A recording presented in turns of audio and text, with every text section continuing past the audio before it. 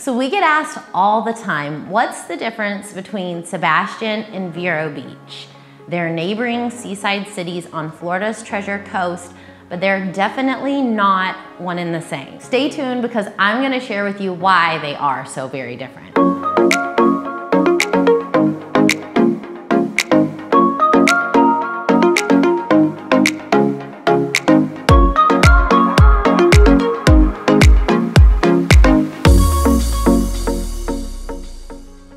Hi, I'm Rachel Carroll with the Carroll Home Team of eXp Realty, serving the Space and Treasure Coast of Florida. In this video, I'm gonna highlight some of the main talking points of both Vero Beach and Sebastian. Also, why someone might not want to move to either city. Be sure to subscribe for the best tips on where to live and what to do in Vero Beach and Sebastian, Florida. If you want our free real estate guide and up-to-date market report, just leave me a comment below and I'll be happy to get that over to you. Let's start off first by talking about Indian River County. Indian River County is located in the Treasure Coast region of Florida along the Atlantic coast.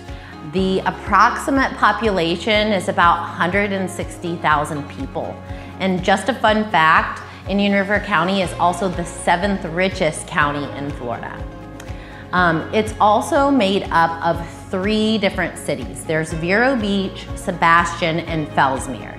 So Vero Beach and Sebastian are what we're going to be highlighting today.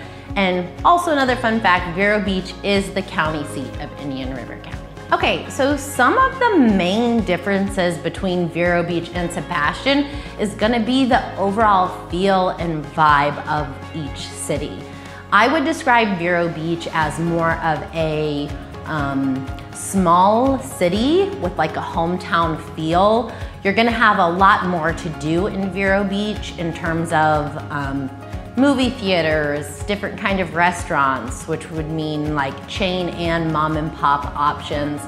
There's shopping, there's some of the bigger box stores as well as some boutique shopping, mid-level as well as high-end.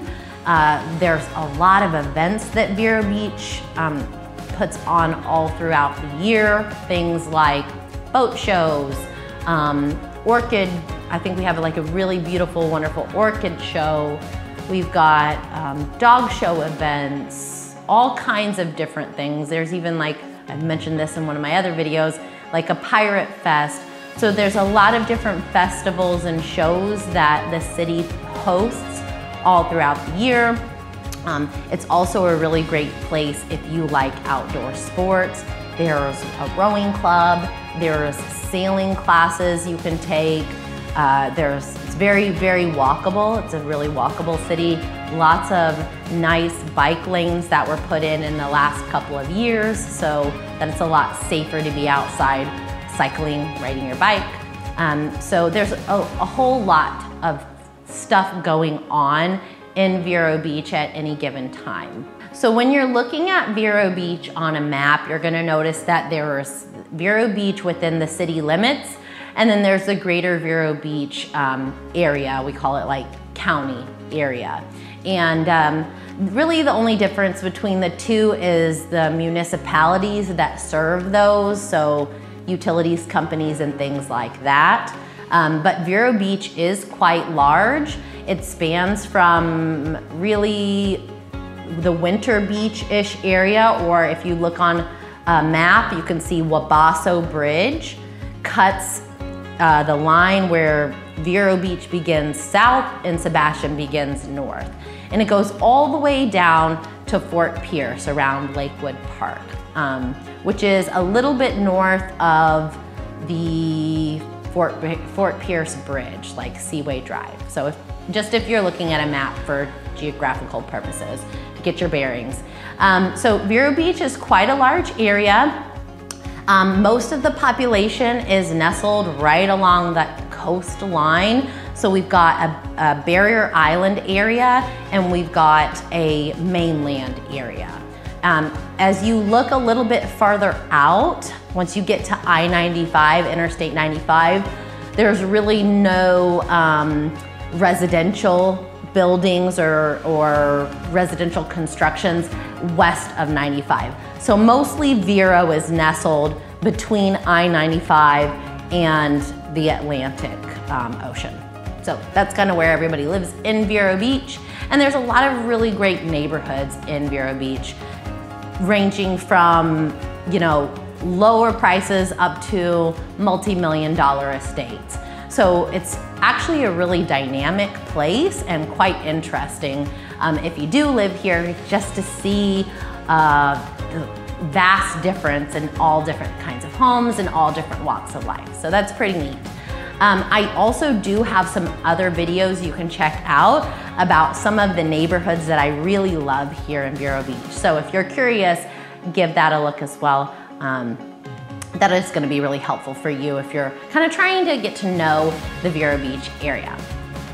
What you'll also notice about Vero Beach when you're looking at homes here or home prices, house prices in Vero Beach, is that they are going to be higher than in Sebastian. And really the reason for that is you're going to pay for the convenience of having so many things that are close by to you or close driving distance. Vero Beach does bear a higher price than its neighbor to the north, Sebastian. I would also describe Vero Beach as a pretty healthy mix of like businesses, shops, things like that, and residential area. Whereas Sebastian is going to be primarily residential. Obviously, you do have places to shop and you have convenience stores and you have things like that nearby, but it's not going to be anything comparable to the conveniences that are right around you in Vero Beach. All right, so let's switch gears really quick. Let's talk about Sebastian, because when I'm talking about Vero Beach, I'm talking about all the things that Vero Beach has. Vero Beach has this, Vero Beach has this, but Sebastian doesn't. Why would somebody want to live in Sebastian versus Vero Beach? Well, I'll tell you why. Because Sebastian has the most awesome, laid-back vibe. It's really a sleepier town, really slow-paced. There's not industry there. There's not a bunch of shops. There's not a bunch of businesses like right around the corner from, you know, X neighborhood, whatever. It's very residential, mostly throughout all of Sebastian. People who live there really take pride in the fact that Sebastian is a slower pace and it's laid back. Think of like a retired Florida vibe. That is Sebastian. And it is a really, really beautiful area. Sebastian is very well known to have the first wildlife refuge in the country, Pelican Island Preserve. And they really do a good job to make sure that a lot of wildlife space is kept pristine there in Sebastian. If you've ever been there, you're gonna notice along the river is like some of the most beautiful, amazing wide river views. It's so pretty. And they've got this really wonderful walkable area along Riverside Park. It's also a great park with some beautiful oak trees, a little playground. You can go and hang out, grab a coffee and go hang out there. They do art shows there and different kinds of like fun little shows in that Riverside Park area. They've also got a splash pad, which is great if you have little kids, because it's hot here in Florida, and that's a really fun activity to go do with your family, with your little kids. But yeah, there's just a really lovely area that you can walk and visit. They've got restaurants and different kinds of stuff along that Riverside Park area. And again, the views are unmatched. So beautiful, the views of the river there. Sebastian actually does have a barrier island. It's just not really spoken about very much because there's really not much there except for homes.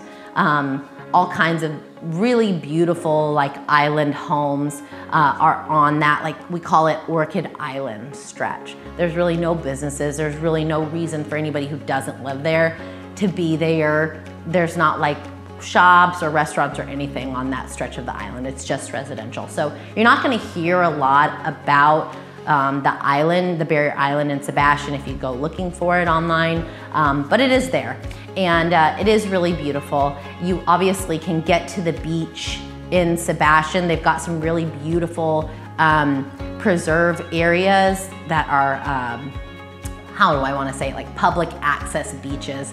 Actually, we did a couple of years ago, it's been a couple, 6 years maybe now, we did a really wonderful nighttime walk to look for sea turtles who were nesting, and that was really cool, and I cannot remember the name of it. I will put it in the comments below, but it's one of the wildlife sanctuaries up there, and they host these really cool guided walks that you can go and see like the sea turtles and their nests, and sometimes if you're really lucky you can see a sea turtle coming out to lay her eggs.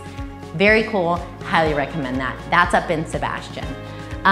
Sebastian is also very well known for its boating community. There is an inlet that leads to the Atlantic Ocean there. Got to be a little bit careful when you're navigating. There is an inlet in Sebastian that is available if you have a boat, gets you out to the Atlantic Ocean. And it's just really well known for its fishing. It's like vibrant fishing, boating community.